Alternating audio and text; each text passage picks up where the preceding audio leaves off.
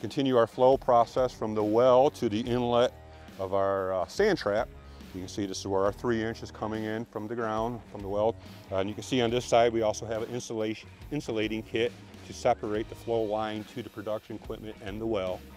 Flowing up a 3 inch to the inlet of what we call a sand trap vessel. Capture and trap any big influxes of sand coming from the reservoir. Like I said, after the frac process, we'll occasionally get slugs carried in with the water in production, and before it starts eroding our iron inside our production equipment, we'll utilize this device to block or trap any big slugs of sand before it beats up our equipment downstream of that. What there is a deflector plate inside that vessel. Hit that plate, the solids and heavies will fall to the bottom.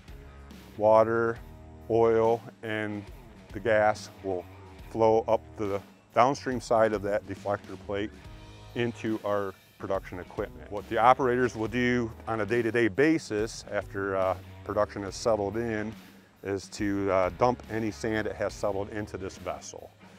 Way that we do that is we have some valves that we have double barriers, one right off the drain or dump line of the sand trap.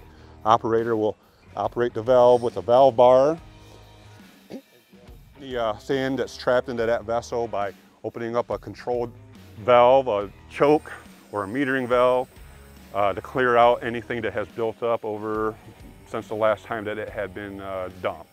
And we'll monitor that occasionally to see if we need to pull our tanks down and get that cleaned out. After the operator's done emptying the sand trap out or clearing out all the sand, they'll block the valve back in, and we use this 1/2 inch stainless line to sweep out anything that may be laying into the drain line or dump line downstream of the sand trap. This is a matter of having a valve open on top and opening the bottom one to sweep out anything that's laying in there. We don't like to keep any liquids laying in the pipe in the winter for potential freeze-offs.